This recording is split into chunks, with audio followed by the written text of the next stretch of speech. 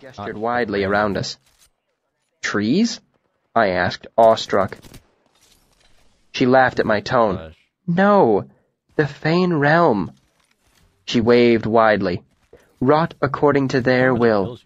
The greatest of them sewed it from whole cloth, a place where they could do as they desired, and at the end of all their work, each shaper wrought a star to fill their new and empty sky. Felurian smiled at me. Then there were 2 worlds, 2 skies, 2 sets of stars. Just look over me. She held up the smooth stone. But still 1 moon. And it all round and cozy in the mortal sky. Her smile faded, but one shaper was greater than the rest. For him the making of a star was not enough. He stretched his will across the world and pulled her from her home. Lifting the smooth stone to the sky, Felurian carefully closed one eye. She tilted her head as if trying to fit the curve of the stone into the empty arms of the crescent moon above us. That was the breaking point. The old knowers realized no talk would ever stop the shapers. Her hand dropped back into the water.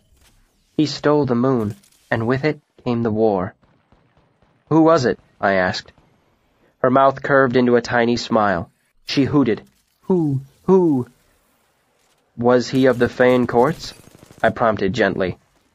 Felurian shook her head, amused. No. As I said, this was before the Fae. The first and greatest of the Shapers. What was his name? She shook her head. No calling of names here. I will not speak of that one, though he is shut beyond the doors of stone. Before I could ask more questions, Felurian took my hand and nestled the stone between our palms again. They're gonna queue up. This shaper of the dark and changing eye stretched out his hand against the pure black sky. He pulled the moon, but could not make her stay, so now she moves twixt mortal and the Fae. She gave me a solemn look, so rare a thing on her fair face.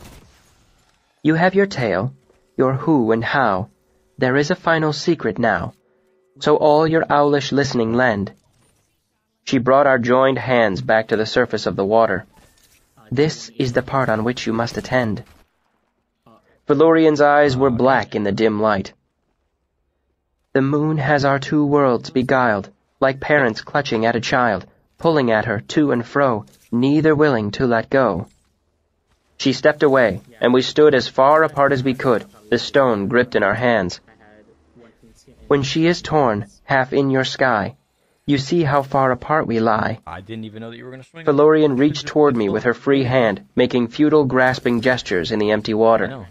No matter how we long to kiss, the space between us is not ripe for this. Felurian stepped forward and pressed the stone close to my chest. And when your moon is waxing full, all of Fairy feels the pull. She draws us close to you so bright. And now a visit for a night is easier than walking through a door or stepping off a ship that's near the shore. She smiled at me. 'Twas thus while wandering in the wild you found Felurian, manling child. The thought of an entire world of Fae creatures drawn close by the swelling moon was troubling.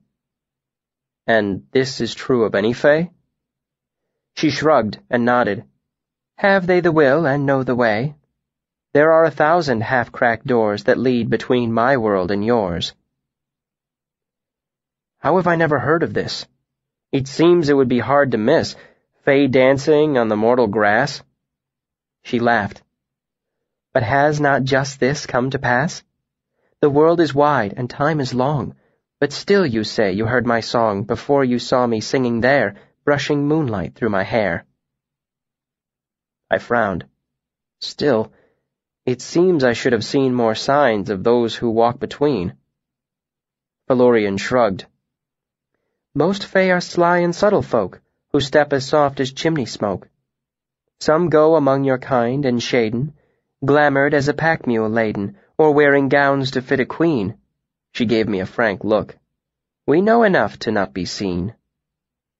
She took my hand again. Many of the darker sort would love to use you for their sport. What keeps these from moonlit trespass? Iron, fire, mirror glass. elm and ash and copper knives, solid-hearted farmers' wives who know the rules of games we play and give us bread to keep away. But worst of all, my people dread the portion of our power we shed when we set foot on mortal earth. We are more trouble than we're worth, I admitted, smiling. Felurian reached out and touched a finger to my mouth. While she is full, you may still laugh, but know there is a darker half. She spun away to arm's length, pulling me through the water in a slow spiral. A clever mortal fears the night without a hint of sweet moonlight. She began to draw my hand to her chest, dragging me through the water toward her as she spun. On such a night, each step you take might catch you in the dark moon's wake and pull you all unwitting into Fae. She stopped and gave me a grim look, where you will have no choice but stay. Felurian took a step backward in the water, tugging at me. And on such unfamiliar ground, how can a mortal help but drown? I took another step toward her and found nothing beneath my feet. Felurian's hand was suddenly no longer clasping mine, and black water closed over my head. Blind and choking, I began to thrash desperately, trying to find my way back to the surface. After a long, terrifying moment, Felurian's hands caught me and dragged me into the air as if I weighed no more than a kitten. She brought me close to her face, her dark eyes hard and glittering. When she spoke, her voice was clear. I do this so you cannot help but hear. A wise man views a moonless night with fear. Chapter 103. Close Enough to Touch. Time passed.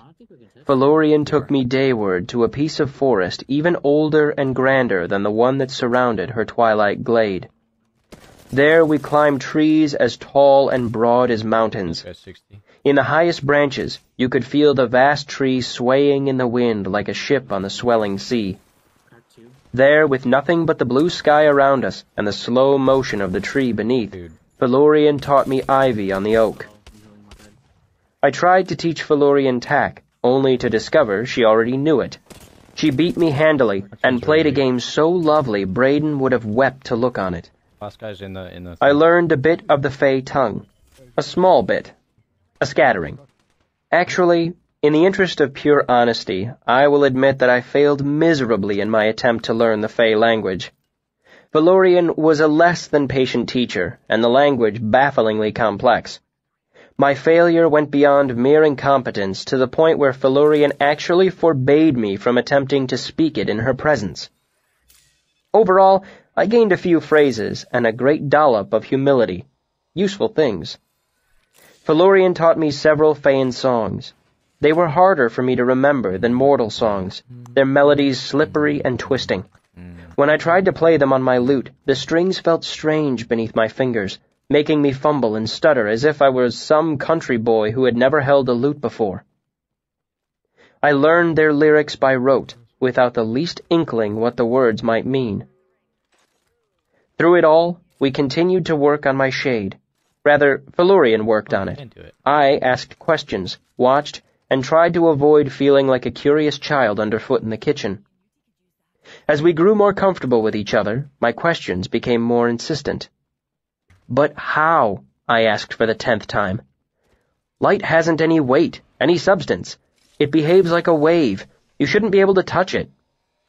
Felurian had worked her way up from starlight and was wafting moonlight into the shade. She didn't look up from her work when she replied, So many thoughts, my quoth. You know too much to be happy. That sounded uncomfortably like something Elodin would say. I brushed the evasion aside. You shouldn't be able... She nudged me with her elbow, and I saw both her hands were full. Sweet flame, she said, bring that to me. She nodded to a moonbeam that pierced the trees above and touched the ground beside me. Her voice bore the familiar, subtle tone of command, and without thinking, I grabbed the moonbeam as if it were a hanging vine. For a second, I felt it against my fingers, cool and ephemeral. Startled, I froze, and suddenly it was an ordinary moonbeam again. I passed my hand through it several times to no effect. Smiling, Felurian reached out and took hold of it as if it were the most natural thing in the world. She touched my cheek with her free hand, then turned her attention to her lap and worked the strand of moonlight into the folds of shadow. Chapter 104. The Cathay. After Felurian helped me discover what I was capable of, I took a more active hand in the creation of my shade. Felurian seemed pleased at my progress, but I was frustrated. There were no rules to follow, no facts to remember. Because of this, my quick wit and trooper's memory were of little use to me, and my progress seemed irritatingly slow. Eventually, I could touch my shade without fear of damaging it and change its shape according to my desire. With some practice, I could turn it from a short cape to a full hooded morning cloak or anything in between. Still, it would be unfair for me to take even a hair of the credit for its creation. Felurian was the one who gathered the shadow, wove it with moon and fire and daylight. My major contribution was the suggestion that it should have numerous little pockets. After we took the shade all the way into daylight, I thought our work was done. My suspicions seemed confirmed when we spent a long stretch of time swimming, singing, and otherwise enjoying each other's company. That's crazy. But Felurian avoided the topic of the shade whenever I brought it up. I didn't mind, as her evasions on the subject were always delightful. Because of this, I had the impression some part of it was left unfinished. One morning, we awoke in an embrace, spent perhaps an hour kissing to arouse our appetites, then fell to our breakfast of fruit and fine white bread with honeycomb and olives. Then, Felurian grew serious and asked me for a piece of iron. Her request surprised me. Some time ago, I had thought to resume a few of my mundane habits. Using the surface of the pool as a mirror, I used my small razor to shave. At first, Felurian had seemed pleased by my smooth cheeks and chin, but when I moved to kiss her, she pushed me to arm's length, snorting as if to clear her nose. She told me I reeked of iron and sent me into the forest, telling me not to return until I got the bitter stink of it from my face. You want me to push? So it was with no small amount of curiosity that I dug a piece of broken iron buckle out of my travel sack. I held it out to her nervously, the way you might hand a child a sharp knife. "Why do you need it?" I asked, trying to appear unconcerned. Felurian said nothing. She held it tightly between her thumb and two forefingers, as if it were a snake struggling to twist around and bite her. Her mouth made a thin line, and her eyes began to brighten from their customary twilight purple to a deep water blue. "Can I help?" I asked. She laughed. Not the light chiming laugh I had heard so often, but a wild, fierce laugh. "Do you want to help truly?" she asked. The hand holding the shard of iron trembled slightly. I nodded, a little frightened. "Then go." Her eyes were still changing, brightening to a bluish white. "I do not need flame now, or songs, or questions." When I didn't move, she made a shooing motion. "Go to the forest. Do not wander far, but do not trouble me for the time it takes to love 4 times. Her voice had changed slightly, too. Though still soft, it had taken on a brittle edge that alarmed me. I was about to protest when she gave me a terrible look that sent me scampering mindlessly for the trees. I wandered aimlessly for a while, trying to regain my composure. This was difficult, as I was baby naked and had been shooed away from the presence of serious magic the way a mother sends a bothersome child away from the cook fire. Still, I knew I wouldn't be welcome back in the clearing for some time, so I pointed my face dayward and set off to explore. I can't say why I wandered so far afield that day. Felurian had warned me to stay close, and I knew it to be good advice. Any of 100 stories from my childhood told me the danger of wandering in the Fae. Even discounting them, the stories Felurian herself had told should have been enough to keep me close to the safety of her twilight grove. My natural curiosity must take some of the blame, I suppose, but most of it belongs to my bruised pride. Pride and folly, they go together like 2 tightly grasping hands. I walked for the better part of an hour as the sky above me slowly brightened into full daylight. I found a path of sorts, but saw nothing living aside from the occasional butterfly or leaping squirrel. With every step I took, my mood teetered between boredom and anxiety. I was in the Fae, after all. I should be seeing marvelous things. Castles of glass, burning fountains, bloodthirsty trolls, barefoot old men eager to give me advice. The trees gave way to a great grassy plain. All the parts of the Fae Felurian had shown me had been forested, so this seemed a clear sign I was well outside the bounds of where I ought to be. Still, I continued, enjoying the feel of sunlight on my skin after so long in the dim twilight of Felurian's glade. The trail I followed seemed to be leading to a lone tree standing in the grassy field. I decided I would go as far as that tree, then head back. However, after walking for a long while, I didn't seem to be coming much closer to the tree. At first, I thought this was another oddity of the Fae, but as I continued to make my stubborn way along the path, the truth became clear. The tree was simply larger than I had thought, much larger and much farther away. The path did not ultimately lead to the tree. In fact, it curved away from it, avoiding it by more than half a mile. Wait, you're plat 4 and I got I was considering turning back when a bright flutter of color under the tree's canopy caught my eye. After a brief struggle, my curiosity won out, and I stepped off the path into the long grass. It was no type of tree I had ever seen before, and I approached it slowly. It resembled a vast spreading willow, with broader leaves of a darker green. The tree had deep, hanging foliage scattered with pale, powder blue blossoms. The wind shifted, and as the leaves stirred, I smelled a strange, sweet smell. It was like smoke and spice and leather and lemon. It was a compelling smell, not in the same way that food smells appealing. It didn't make my mouth water or my stomach growl. Despite this, if I'd seen something sitting on a table that smelled this way, even if it were a lump of stone or a piece of wood, I would have felt compelled to put it in my mouth. Not out of hunger, but from sheer curiosity, much like a child might. As I stepped closer, I was struck with the beauty of the scene. The deep green of the leaves contrasted with the butterflies flitting from branch to branch, sipping from the pale blossoms of the tree. What I had taken at first to be a bed of flowers beneath the tree turned out to be a carpet of butterflies almost completely covering the ground. The scene was so breathtaking, I stopped several dozen feet away from the tree's canopy, not wanting to startle them into flight. Many of the butterflies flitting among the flowers were purple and black, or blue and black, like those in Felurian's clearing. Others were a solid, vibrant green, or gray and yellow, or silver and blue. But my eye was caught by a single large red one, crimson shot through with a faint tracery of metallic gold. Its wings were bigger than my spread hand, and as I watched, it fluttered deeper into the foliage in search of a fresh flower to light upon. Suddenly, its wings were no longer moving in concert. They tumbled apart and fluttered separately to the ground like falling autumn leaves. It was only after my eyes followed them to the base of the tree that I saw the truth. The ground below was not a resting place for butterflies. It was strewn with lifeless wings. Thousands of them littered the grass beneath the tree's canopy like a blanket of gemstones.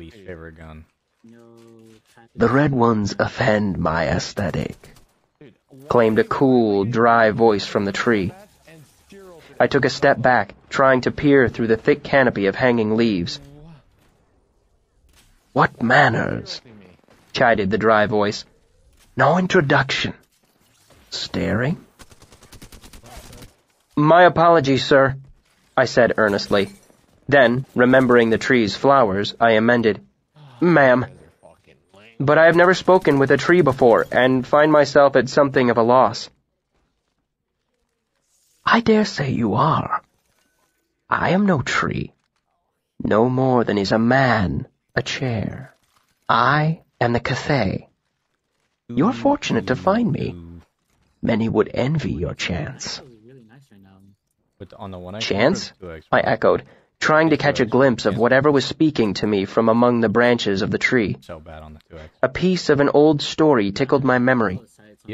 Some scrap of folklore I'd read while searching for the Chandrian. You're an oracle, I said. Oracle. How quaint. What's up, Ty? Do not try to pin me with small names. I am Cathay. I am. I see. I know. Two iridescent blue-black wings fluttered separately where there had been a butterfly before. That shit feels At terrible. times, I speak. You were on one. I thought the red ones offended you. Nice. There are no red ones left. The voice was nonchalant. And the blue ones are ever so slightly sweet. I saw a flicker of movement, and another pair of sapphire wings began spinning slowly to the ground. You're Felurian's new manling, aren't you? I hesitated, but the dry voice continued as if I'd answered. I thought as much. I can smell the iron on you. Just a hint. Still, one has to wonder how she stands it.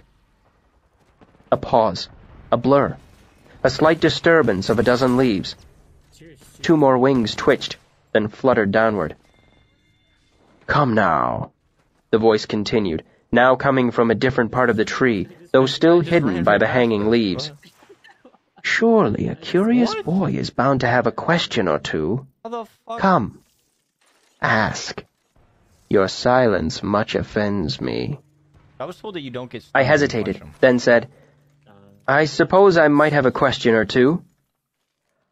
Ah. The sound was slow and satisfied. I thought you might. What can you tell me of the Amir? Kikes! The Cathay spat an irritated noise. What is this? Why so Is that guarded? who they were shooting? There's Why no the way they were shooting a games? solo, right?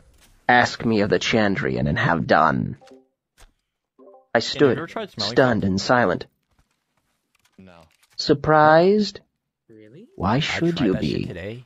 Goodness, boy. You're like a clear pool. It hurts. I can see 10 feet Yeah, through but- you, and you're barely 3 feet deep.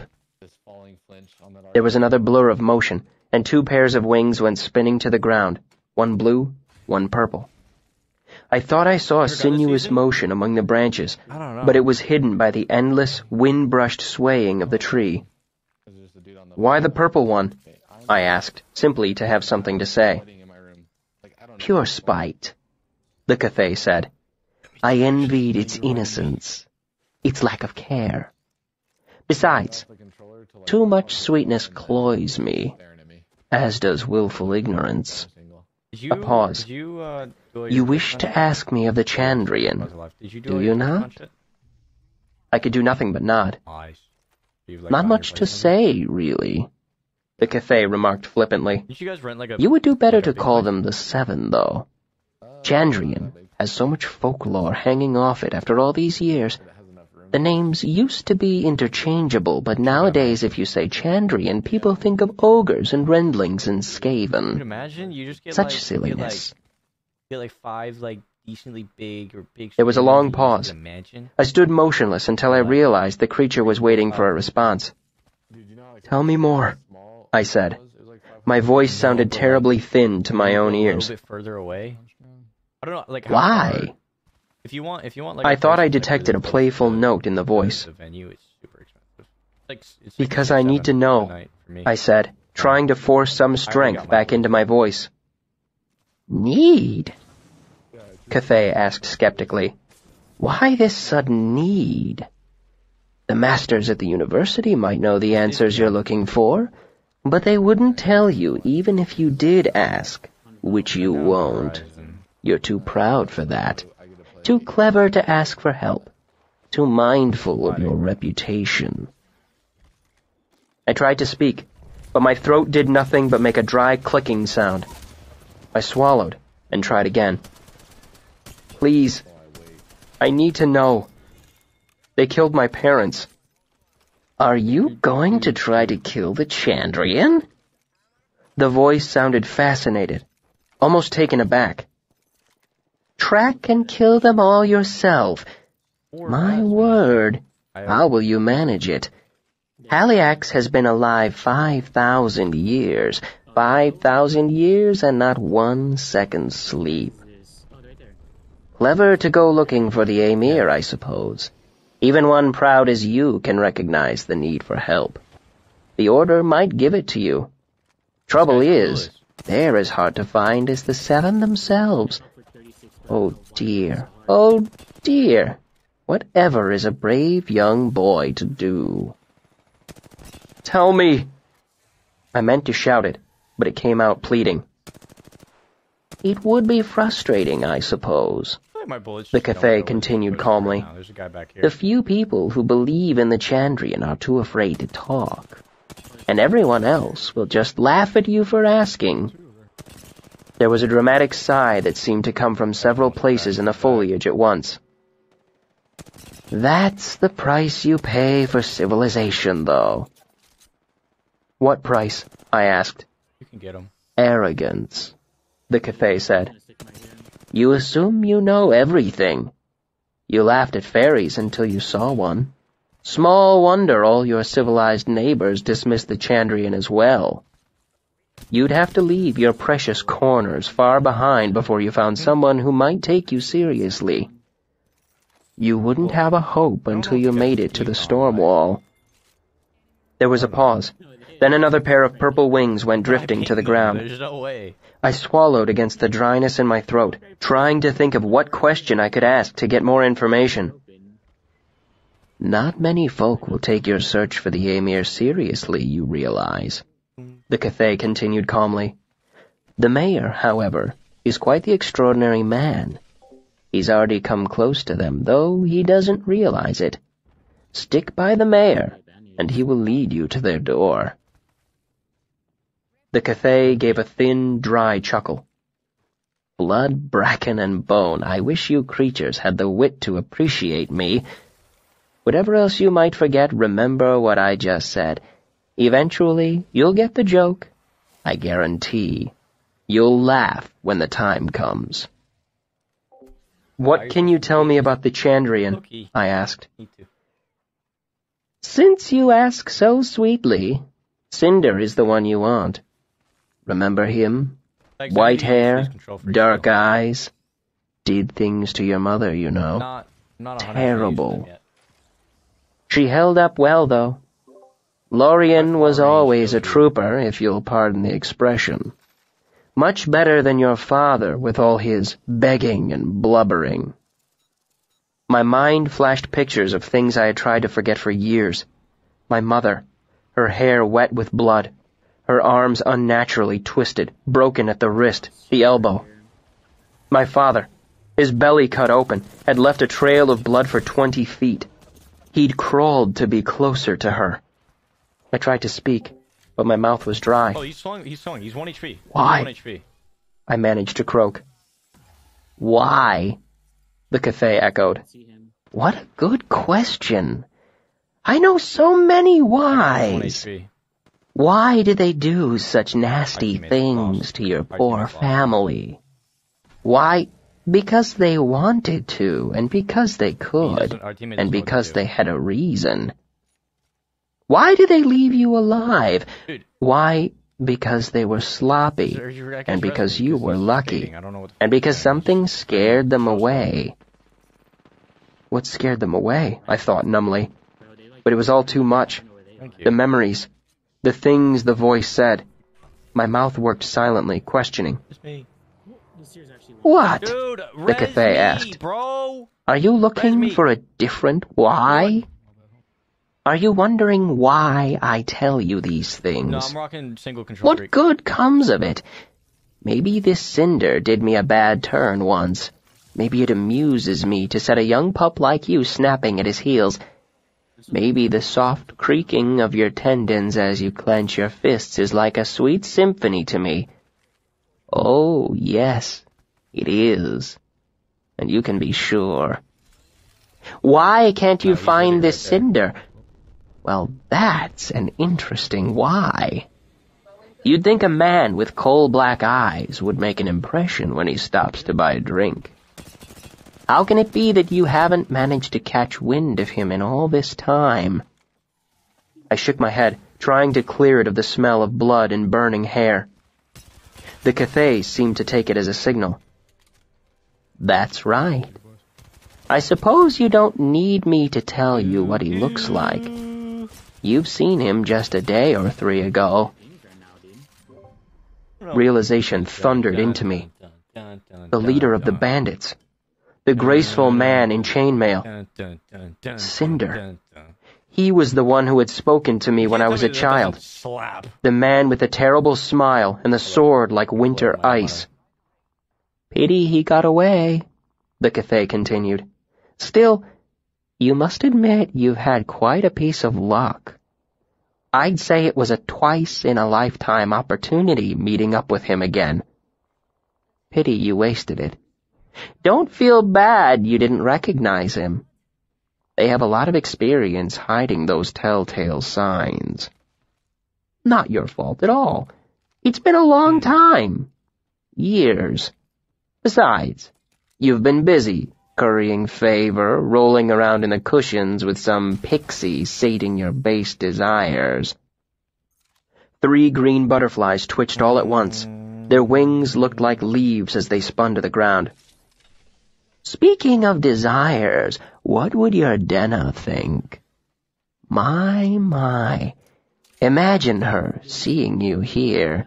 You and the pixie all tangled up, at it like rabbits. He beats her, you know, her patron. Not all the time, but often. Sometimes in a temper, but mostly it's a game to him. How far can he go before she cries? How far can he push before she tries to leave and he has to lure her back again? It's nothing grotesque, mind you. No burns. Nothing that will leave a scar. Not yet. 2 days ago he used his walking stick. That was new. Welts the size of your thumb under her clothes. Bruises down to the bone. She's trembling on the floor with blood in her mouth, and you know what she thinks before the black? You. She thinks of you. You thought of her too, I'm guessing, in between the swimming and strawberries and the rest. The Cathay made a sound like a sigh. Poor girl. She's tied to him so tight. Thinks that's all she's good for. Wouldn't leave him even if you asked. Which you won't. You, so careful, so scared of startling her away, and well you should be too. She's a runner, that one. Now that she's left Severin, how can you hope to find her? It's a shame you left without a word, you know. She was just beginning to trust you before that, before you got angry. Before you ran off, just like every other man in her life, just like every other man. Lusting after her, full of sweet words, then just walking away. Leaving her alone. Good thing she's used to it by now, isn't it? Otherwise you might have hurt her. Otherwise you just might have broken that poor girl's heart. What? It was all too much. I turned and ran, pelting madly back the way I had come, back to the quiet twilight of Felurian's clearing, away. And as I ran, I could hear Cathay speaking behind me. Its dry, quiet voice followed me longer than I would have thought possible. Come back. Come back. I've more to say. I've so much more to tell you. Won't you stay? It was hours before I came back to Felurian's clearing. 11 more minutes. I'm not sure how I found my way. I only remember being surprised at the sight of her pavilion through the trees. The sight of it slowed the mad spinning of my thoughts until I could begin to think again. I went to the pool and took a long, deep drink, splashing water on my face to clear my head and hide the signs of tears. After a moment or two of quiet reflection, I stood and walked to the pavilion. It was only then that I noticed a curious lack of butterflies. There were usually at least a handful flitting around, but now there were none. Gold camo was Black Ops 1. Felurian was there. but the sight of her only unsettled me further. It was the only time I had ever seen her look less than perfectly beautiful. She lay among the cushions, drawn and weary, as if I had been gone for days instead of hours, and she had not eaten or slept all the while. She lifted her head tiredly when she heard me approach. "It is done," she said, but when she looked at me, her eyes widened with surprise. I looked down and saw that I was bramble-torn and bloody. I was spattered with mud and grass-stained along my entire left side. I must have fallen during my mindless flight away from the cafe. Wait, it stopped leaving. Valorian sat upright. I have no more heals. "What has come of you?" Is there more heals? No more I souls, brushed no more absently at a bit of dried blood on my elbow. "I might ask the same of you." My voice sounded thick and coarse, as if I'd been shouting. Get the fin, When get I the looked fin, up, get the fin. I saw real concern in her eyes. "I went walking dayward. I found something in a tree. It called itself a cafe." Valorian went motionless when I spoke its name. Bad idea. "The cafe? Did you Hold speak?" it, hold it, don't peek. I nodded. "Did you ask of it?" You better not open the door. But before I could answer, she gave a quiet, despairing cry and rushed to me. She began to run her hands over my body as if searching for wounds. After a minute of this, she took my face in her hands and looked into my eyes as if frightened of what she might find You're there. dead. "Are you well?" Her concern brought a faint smile to my lips. I began to assure her that I was I'm fine. blocking this door. You can't Then get I out. remembered the things the Cathay had said. I remembered the fires and the man with ink-black eyes. How much is that? How much was that? I thought of Denna sprawled on the floor with a mouthful of blood. Tears came to my eyes, and I choked. I turned away and shook my head, eyes clenched shut and unable to speak. She stroked the back of my neck and said, "All is They well. bubbled on me. What do you The mean? hurt will go.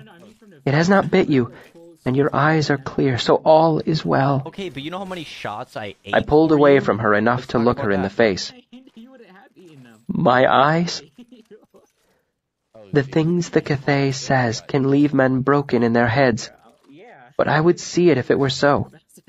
You are still my Dude, I Kvothe, ate- still I my ate sweet just all poet." of She them. leaned You're not forward, getting past me. oddly hesitant, then gave me a gentle kiss on my forehead. "It lies to men and drives them mad?"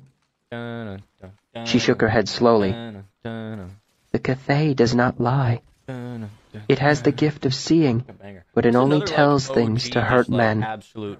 Only banger. a Dennerling would speak to the Cathay." What's another absolute banger? She touched the side of my neck to soften her words. I nodded, knowing it to be the truth, Play Modern Warfare. and I began to cry. Halo Reach theme song. Fuck yeah. Chapter 105, Interlude, A Certain Sweetness. Kvothe motioned for Chronicler to stop writing. "Are you all right, Bast?" He gave his student a look of concern. "You look like you've swallowed a lump of iron." Bast did look stricken. His face was pale, almost waxy. His normally cheerful expression was aghast. "Reshi," he said, his voice as dry as autumn leaves. "You never told me you spoke with the Cathay?" "There's a lot of things I've never told you, Bast," Kvothe said flippantly. "That's why you find the sordid details of my life so enthralling." Bast gave a sickly smile, shoulders sagging with relief. Where'd the Pathfinder go? "You didn't really, then. Talk with it, I mean. It's something you just added to make things a little more There's colorful." another team on me, I think. "Please, Bast," Okay, no bullshit. There's another Kvothe team. said, obviously offended. "My story has quite enough color without my adding to it." "Don't lie to me!" Bast shouted suddenly, coming halfway out of his seat with the force of it. "Don't you lie to me about this! They're all on top. Don't you dare!" Bast struck the table with one hand, toppling his mug and sending Chronicler's inkwell skittering across the table. Quick as blinking, Chronicler snatched up the half-covered sheet of paper and pushed his chair back from the table with his feet, saving the sheet from the sudden spray of ink and beer. Castle. Bast leaned forward, his face livid as he stabbed a finger at Kvothe. "I don't care what other shit you spin into gold here, but you don't lie about this, Reshi. Not to me!" Kvothe gestured to where Chronicler sat, holding the pristine sheet of paper in the air with both hands. And you want to play another game Bast, tonight? he said, Yes. this is my chance to tell the full and honest story of my life. Oh, Everything disappear is... for an hour after Bast I trained. closed his eyes Then after and pounded that- the table like a child in the grip of a tantrum. Shut Sorry, up! this is- Shut up! Shut up! And then I'm back. You got some. Bast pointed at Chronicler. Business. I don't give a fiddler's fuck what you tell him, Reshi. He'll write what I say, or I'll eat his heart in the market square. You're a man of God. He turned the finger back to the innkeeper and shook it furiously. Honorary. But you'll tell me the truth, and you'll tell me now! Kvothe looked up at his student, the amusement bleeding out of his face. Bast, we both know I'm not Zelda? above the occasional embellishment. Oh, dude. But wait, this no, just story like the is Mario Kart different. theme song. Oh, This is my chance to get the truth of matters recorded. Oh, wait, yeah. It's the truth behind the stories. The dark young man hunched forward in his chair and covered his eyes with one This is a hand. different team. This has to be. Kvothe looked at him, his face full of concern. Are you all right? I'm moving too much. I'm doing too Bast shook his head, still covering his eyes. much. Bast, Kvothe said gently, I mean, he's a Kraber. your hand is bleeding. He waited a long moment before asking, What? Bast, what's the matter? That was a bad That's cue. just it! Bast burst out, throwing his arms wide, his voice high and hysterical. I think I finally understand what the matter is! Bast laughed then, but it was loud and strained and choked off into something that sounded like a sob. He looked up at the rafters of the tap room, his eyes bright. He blinked He's not as if dropping fighting back tears. You win Kvothe that. You- leaned oh, you forward wait, to lay you his wait. hand on the young man's shoulder. Bast, please. It's just that you know so many things, Bast said. You know all sorts of things you're not supposed to. You know about the Baron Taltha. You know about the White Sisters and the Laughing Way. How can you not know about the Cathay? Free dub. It's a monster. 1,200 damage that game, dude. That was definitely Kvothe relaxed visibly. playing the game there. Good Lord, Bast, is that all? You had me all in a sweat. I've faced down things far worse than... There isn't anything worse than the Cathay! Bast shouted, bringing his clenched fist down on the tabletop again. I need some more. This time, there was the sharp sound of tearing wood as one of the thick timbers bowed and cracked. Reshi, shut up and listen! Really listen! Bast looked down for a moment, choosing his words carefully. You know who the Sith are? Kvothe shrugged. They're a faction among the Fae, powerful with good intentions. Bast waved his hands. You don't understand them if you use the term good intentions. But if any of the Fae can be said to work for the good, it's them. Their oldest and most important charge is to keep the Cathay from having any contact with anyone. With anyone! I didn't see any guards, Kvothe said, in the tones a man might use to soothe a skittish animal. Bast ran his hands through his hair, leaving it in disarray. I can't for all the salt in me guess how you slipped past them, Reshi. If anyone manages to come in contact with the Cathay, the Sith kill them. They kill them from a half-mile off with their long-horn bows. Then they leave the body to rot. If a crow so much as lands on the body, they kill it too. Chronicler cleared his throat gently, then spoke up. If what you're saying is true, he asked, why would anyone go to the Cathay? Bast looked for a moment as if he would snap at the scribe, then gave a bitter sigh instead. In all fairness, my people are not known for making good decisions, he said. It is a pug. Every Fey girl and boy knows the Cathay's nature, but there's always someone eager to seek it out. Folk go to it for answers or a glimpse of the future, or they hope to come away with a flower. I'm praying for A flower? Kvothe asked. Bast gave him another startled look. The Rinna? Not seeing any recognition in the innkeeper's face, he shook his head in dismay. The flowers are a panacea, Reshi. They can heal any illness, cure any poison, mend any wound. Kvothe raised his eyebrows at that. Ah, he said, looking down at his folded hands on the tabletop. I see. I can understand how that might draw a person in, though they knew better. The innkeeper looked up. I have to admit, I don't see the trouble, he said apologetically. Okay, what's the next game? I've seen monsters, Bast. The Cathay falls short of that. I don't know. That was the wrong word for me to use, Reshi, Bast admitted. I mean, But I can't think of a better one. If there was a word that meant poisonous and hateful and contagious, I'd use that. Bast drew a deep breath and leaned forward in his chair. Reshi, the Cathay can see the future, not in some vague oracular way. Here. It sees all the future, Gonna find a volt. clearly, perfectly. Everything that can possibly come to pass, branching out endlessly from the current moment. No. Kvothe raised an eyebrow. It can it? It can, Bast said gravely. And it is purely, perfectly malicious. This isn't a problem for the most part, as it can't leave the tree. But when someone comes to visit, Play that shit. Kvothe's eyes went And then we distant started as he playing- nodded then to we himself. Look at. If it knows the future perfectly, he said slowly, You don't remember that kid? then it must know exactly how a person will react to anything it says. Look, I was getting nasty. Bast nodded. Yeah, remember. Well, we And were it getting is nasty at that game. vicious, We were playing Reshi. Only sweats because we weren't losing. Kvothe continued in a musing Remember that tone. shit? It got That means really, anyone it got influenced really by not the fun very Cathay fast. would be like an arrow shot You into the just spawn, future. And then somebody would portal on your shit. An and arrow you just only wouldn't hits know one what the fuck person, happened. Reshi.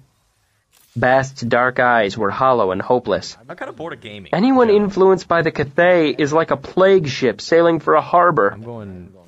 Bast pointed at the half-filled sheet Chronicler held in his lap. If the Sith knew that existed, they would spare no effort to destroy it. They would kill us for having heard what the Cathay said. Because anything carrying the Cathay's influence away from the tree, Kvothe said, looking down at his hands. He sat silently for a long moment, nodding thoughtfully. So a young man seeking his fortune goes to the Cathay and takes away a flower. Flawless. The daughter of the king is deathly ill, and he takes the flower to heal her. They fall in love despite the fact that she's betrothed to the neighboring You could prince. probably turn that into a pickup line. Bast stared at Kvothe, watching blankly as he spoke. Yeah. They attempt a daring moonlight escape, Kvothe continued. But he falls from the rooftops, and they're caught. The princess is married against her will, and stabs the neighboring prince on their wedding night. The prince dies. I didn't hear Civil war. Fields burned and salted. Famine. Plague. Wow. That's the story of the Fasting's Way War, Bast said faintly. Kvothe nodded. It's one of the stories Felurian told. I never understood the part about the flower until now. She never mentioned the Cathay. She wouldn't have, Reshi. It's considered bad luck. Playing different games. He shook his head. No, not bad luck. It's like spitting poison in someone's ear. I feel It you need simply to find isn't balance done. With Apex. Chronicler recovered some of his composure and slid his chair back toward the table, still holding the sheet carefully. He frowned at the table, broken and streaked with beer and ink. It seems like this creature has quite a reputation, he said, but I find it hard to believe it's quite as dangerous as all that. Bast looked at Chronicler incredulously. Iron and bile, he said, his voice quiet. Do you think I'm a child? Halo. Do you think I don't know the difference between a campfire story and the truth? You ever played it, though. You guys played it by yourself. Chronicler made a mollifying gesture with one hand. That's not what I... Without taking his eyes from Chronicler, Bast laid his bloody palm flat on the table. The wood groaned, and the broken timbers snapped back into place with a sudden crackling sound. Multiplayer 3. Bast lifted his hand, then brought it down sharply on the table, and the dark runnels of ink and beer suddenly twisted and shaped themselves into a jet-black crow that burst into flight, circling the taproom once. And then they said that we improved the way that Bast caught it with both hands and tore the bird carelessly in half, casting the pieces into the air where they exploded into great washes of flame the color of blood. It all happened in the space of a single breath. Everything you know There's, about the bugs Fae where you could just, fit do inside what a Amos used to thimble, do, and I don't think they ever Bast fixed it. said, looking at the scribe with no expression at all, his voice flat and even. How dare you doubt me? You have no idea who I am. Moby. Chronicler sat very still, but he did not look away. I'm waiting for a dot to. I swear it by my Dude, tongue Halo and Infinite's teeth, gonna go insane? Bast said crisply. I swear it on the doors of I don't think it's ever stone. gonna be insane. I am telling you 3,000 times, there is nothing in my world or yours more dangerous than the Cathay. There's no need for that, Bast, People down here. Kvothe said softly. I believe you. Oh, shit. Bast turned to look at Kvothe, then sagged miserably in his chair. I wish you didn't, Reshi. Kvothe gave a wry smile. Yeah, they are. So after a person meets the Cathay, all their choices will be the wrong ones. Bast shook his head, his face pale and drawn. Oh, that actually Not stuck me. wrong, Reshi. Catastrophic. Eax spoke to the Cathay before he stole the moon, and that sparked the entire creation war. Lanre spoke to the Cathay before he orchestrated the betrayal of Mir Teriniel, the creation of the Nameless, the Why is that Skeindine. inside the building? They can all be traced back to the Cathay. Kvothe's expression went blank. Well, that certainly puts me in interesting that- company, doesn't I it? just want to clip my shit. He said No, dryly. Swinging this way. It does more than that, Reshi, Bast said. In our All on plays, this side, if the all three Cathay's this side. tree is shown in the distance, in the just head backdrop, glitching. you One know guy's the back story here. is going to be the worst kind of tragedy. It's put there so the audience knows what to expect. So they know everything will go terribly wrong in the end. Both looked at Bast for a long moment. Wait, Pathfinder's Oh, running Bast. in while the other guy's on roof. He said softly to his Okay, that guy student. queued up. This guy's His smile was he's still up gentle here. and Drop sad. down. I know what sort of story I'm telling. This is no comedy. Another team. Bast looked up at him with hollow, Another team, hopeless another team. eyes. Guys, man, I gotta go back to the stretch. But Reshi... No, I can't see him. His mouth moved, trying to find words and failing. The red-haired drop, like, innkeeper more, or gestured else at the you're empty gonna tap eat you. room. This is the end of the story, Bast. We all know Play that. for us. No bullshit, play for us. Kvothe's voice was matter-of-fact, as casual as if he were describing yesterday's Oh, they're weather. still fighting. I have led an interesting life, and this reminiscence has a certain sweetness to it, but... Kvothe drew a deep Gimme, breath gimme, gimme. Oh, and let it out gently. Is that guy cheating? I think he's cheating, this bro. I is think not a this guy's dashing cheating. romance. He's level 37. This is no fable where folk come back from the Nico dead. Dad? It's not a rousing epic meant to stir the blood. No. We all Bro, know there's what just so kind of many, like, story level this is. 20s right now. It seemed for a moment that he would continue, but instead, his eyes wandered idly around the empty tap room. His face was calm, without a trace of anger or bitterness. Bast darted a look at Chronicler, but this time there was no fire in it, no anger, no fury or command. Bast's eyes were desperate, pleading. It's not over if you're still here, Chronicler said. It's not a tragedy if you're still alive. Bast nodded eagerly at this, looking back at Kvothe. Kvothe looked at both of them for a moment, then smiled and chuckled low in his chest. Oh, he said fondly. You're both so young. Chapter 106. Returning. After my encounter with the Cathay, it was a long time before I was my right self again. I slept a great deal, but only fitfully as I was endlessly set upon by terrible dreams. Some of them were vivid and impossible to forget. These were mostly of my mother, my father, my troop. Worse were the ones where I woke weeping with no memory of what I dreamed, only an aching chest and an emptiness in my head like the bloody gap left by a missing tooth. The first time I awoke like this, Felurian was there, watching me. Her expression was so gentle and worried that I expected her to murmur softly to me and stroke my hair, as Ari had done in my room months ago. But Felurian did nothing of the sort. "Are you well?" she asked. I had no answer for this. I was blurry with memory, confusion, and grief. Not trusting myself to speak without bursting into tears again, I merely shook my head. Felurian bent down and kissed me on the corner of my mouth, looked at me for a long moment, and sat back up. Then she went to the pool and brought me back a drink of water in her cupped hands. Over the following days, Felurian did not press me with questions or try to draw me out. She occasionally tried to tell me stories, but I couldn't focus on them, so they made less sense than ever. Some parts made me weep uncontrollably, though the stories themselves had nothing in them that was sad. Once I woke to find her gone, only to have her return hours later carrying a strange green fruit bigger than my head. She smiled shyly and handed it to me, showing me how to peel off the thin leathery skin to reveal the orange meat inside. Pulpy and tangy sweet, it pulled apart in spiraling segments. We ate these silently until nothing was left but a round, hard, slippery seed. It was dark brown and so big I could not close my hand around it. So, here's the thing. With a slight flourish, Felurian cracked this open against a rock and showed me that the inside was dry, like a roasted nut. We ate this, too. It tasted dark and peppery, vaguely reminiscent of smoked salmon.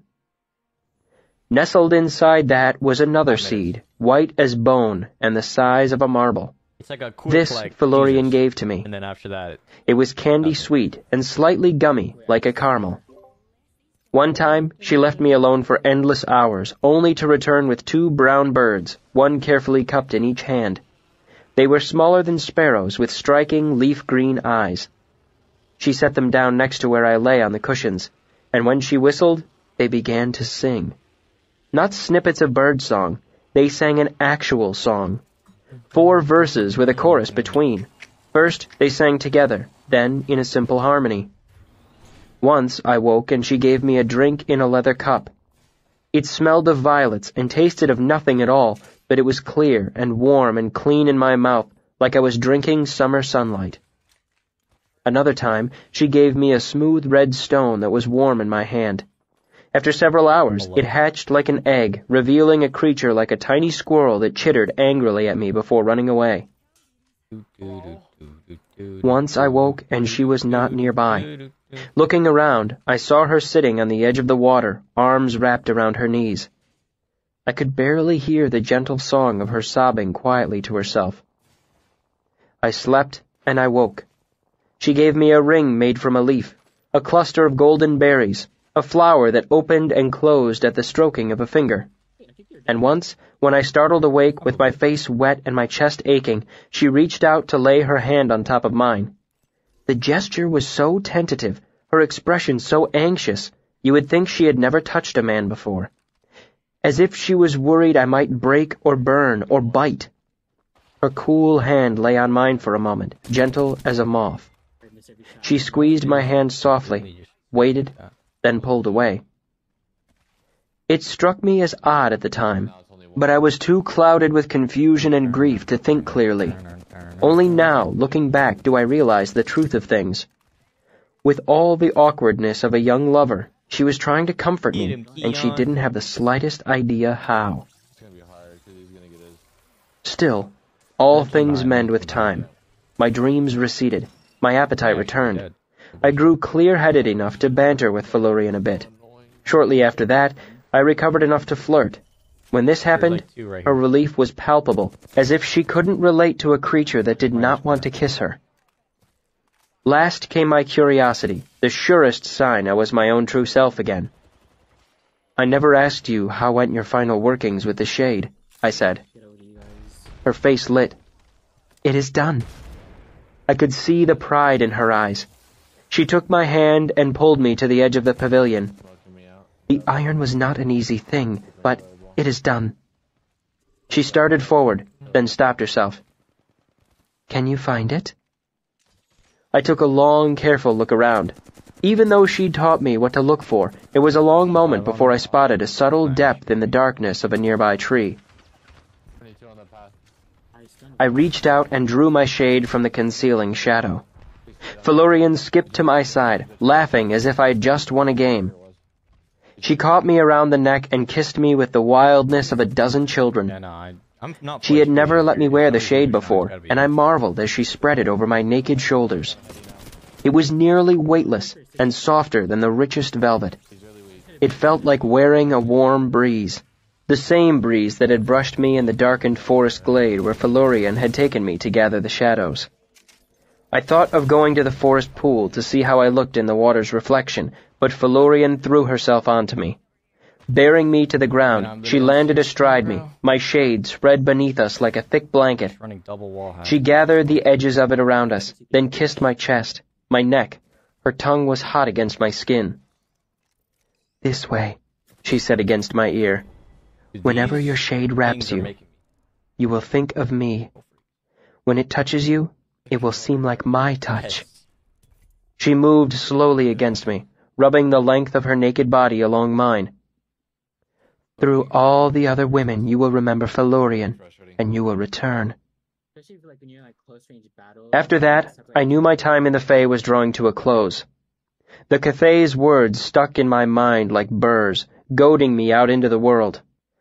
The fact that I had been within a stone's throw of the man who had killed my parents and not realized it left a bitter taste in my mouth that even Felurian's kisses could not erase. And what the Cathay had said of Denna kept playing over and over in my head. Eventually, I awoke and knew the time had come. I rose, put my travel sack in order, and dressed for the first time in ages. The feeling of clothes against my skin felt odd after all this time. How long had I been gone? I brushed my fingers through my beard and shrugged the thought away. Guessing was pointless when I would know the answer soon enough. Turning, I saw Felurian standing in the center of the pavilion, her expression sad.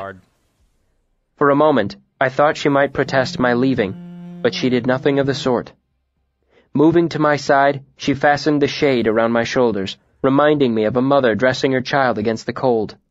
Even the butterflies that followed her seemed melancholy.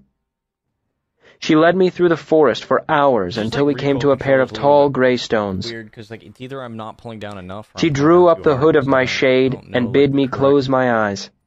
Then, she led me in a brief circle, and I felt a subtle change in the air. When I opened my eyes, I could tell this forest was not the same one I had been walking through a moment before. The strange tension in the air was gone. This was the mortal world. I turned to Felurian. "My lady," I said, "I have nothing to give you before I go, My feet are cold. except your promise to return." My feet are actually. Her voice was lily-soft, with a whisper of a warning. I smiled. "I mean, I have nothing to leave you with, lady, except remembrance." She leaned close.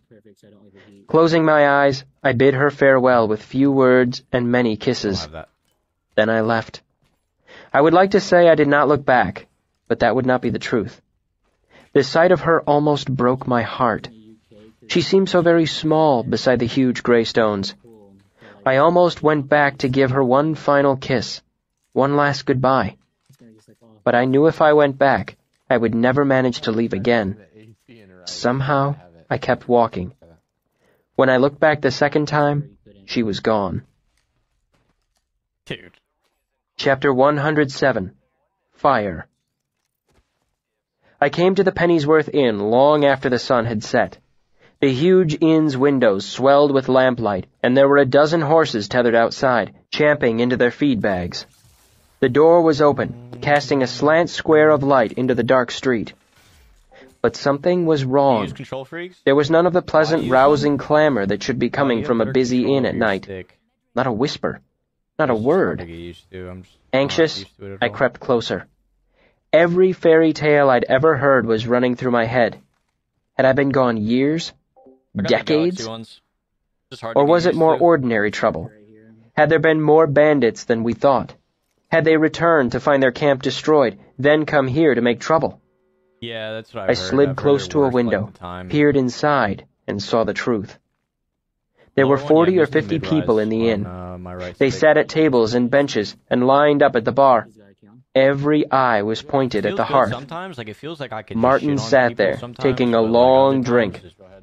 Oh, Oh, I hit 36. but he already sees you. I couldn't look away. Yeah, I mean, He continued. So good at. I didn't want to. Then Quoth stepped in front of me, blocking the side of her, and for a second, I was free of a spell. I was covered in a sweat so thick and cold, it felt like someone had Ooh, thrown that a feels bucket of weird. water over me. Pathfinder I was another tried one to I pull just him beat. back, but he shook me off and I'm ran just to winning. her. Don't forget. Martin's expression was lined Wait, with regret. thank Yeah. How come she didn't get the A-dam and the big one, too? Caustic. Asked a man with a hawkish face sitting nearby on the corner of the hearth. He drummed his fingers on a battered fiddle case. Oh, I'm on If you'd really seen her, you all would have run off after her. Quick is on your now. There was a murmur of agreement from the room. Dude, he just shot me Tempe through the spoke fucking- up from a nearby Solo table, killed me. his blood-red Solo shirt just making him killed me. easy to spot. Wait, what? When I was growing, I trained to have control. He held up a hand and made a tight fist to illustrate his point. Feels so weird. Hurt, I'm gonna challenge you. hungry, thirsty, tired. He shook his fist after each of these to Nice, show that's his so mastery over it. Women. The faintest of smiles touched his definitely feel face, like once- and he shook his fist again, Once, like, I'm but with fully used none to it, of the it'll be broken firmness he shit, had used but- before. A murmur of laughter ran through the room. I say this, if Quoth did not go, I may. Martin nodded. She's flat. As for our other friend, Where? He cleared his throat and gestured across the room. I have no idea. Hesper convinced him to stay. There was more laughter at this. After a moment of searching, I spied where Dedan and Hespa sat. Dedan seemed to be fighting down a furious blush. Oh. Hespa rested a hand possessively on his leg. Yeah, like Friday. She smiled a private, satisfied smile. The next day, good we order. looked for him. Martin said, regaining the room's attention. We followed his that the- trail through the The woods. Inferno are like. We really found his tall. sword half a mile from the pool.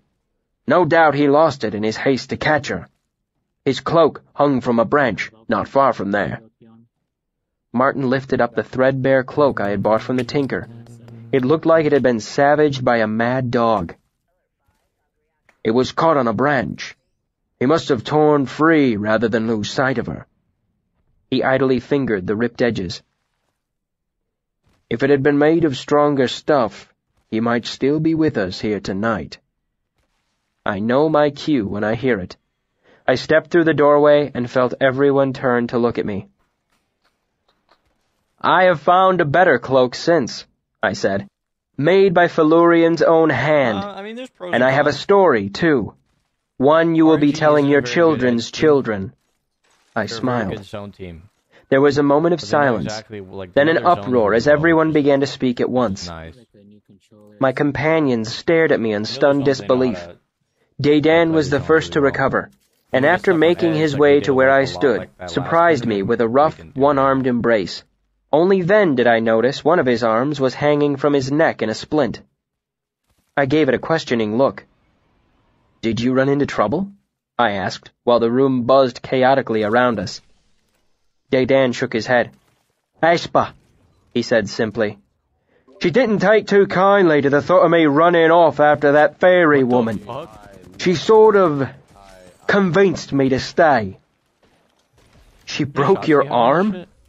I remembered my parting glimpse of Jesus, Hespa Mom. holding him to the ground.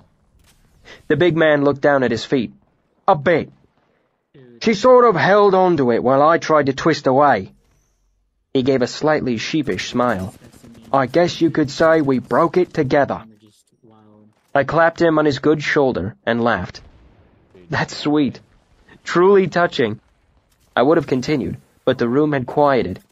Everyone was watching us, watching I'm, me. like, glitching out on my horizon queue. What is that? As I looked at the crowd of people, I felt suddenly disoriented.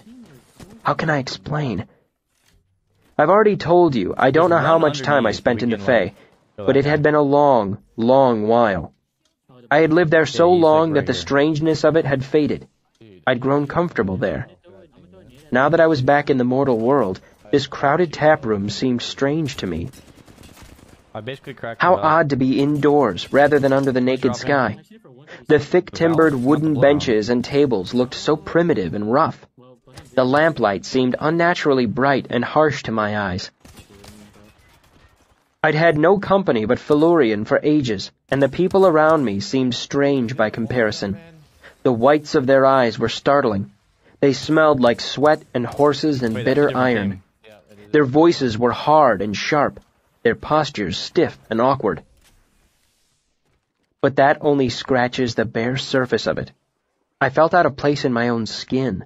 It was profoundly irritating to be wearing clothes again, and I wanted nothing more than to be comfortably naked. My boots felt like a prison. On my long your walk lies to the on. Pennyworth, I'd had to Can't really do too constantly much for you, fight to the be honest. urge to remove them. Looking at the faces around me, I saw a young woman of no more than 20. She had a sweet face and I'm just clear gonna stare blue at the eyes. light. I can't really She had a help it. perfect mouth for kissing. I took half a step towards her, fully intending to catch her up in my arms, and I stopped suddenly, just as I began to reach out with one hand to caress the side of her neck, and my head spun with something very close to vertigo. Things were different here. The man sitting beside the woman was obviously her husband. That was important, wasn't it?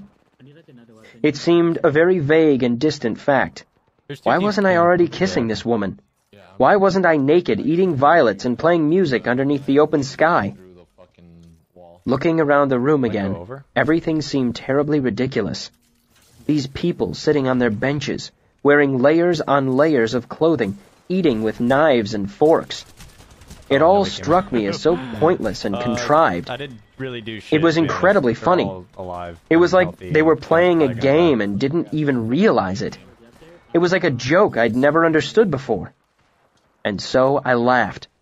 It wasn't loud or particularly long, but it was high God. and wild and full of strange delight. Nice, dude. It was no human laugh, and it moved through the crowd like wind among the wheat. Until my house closed. Those near enough to hear it shifted in their seats, some looking at me with curiosity, some with fear. Uncomfortable in my life. Some shivered and refused to meet my eye. Body's just like dripping in sweat. Very good. Lima chick was mid. That's cap. Adriana Lima was not mid. Did I just kill myself in game, of course?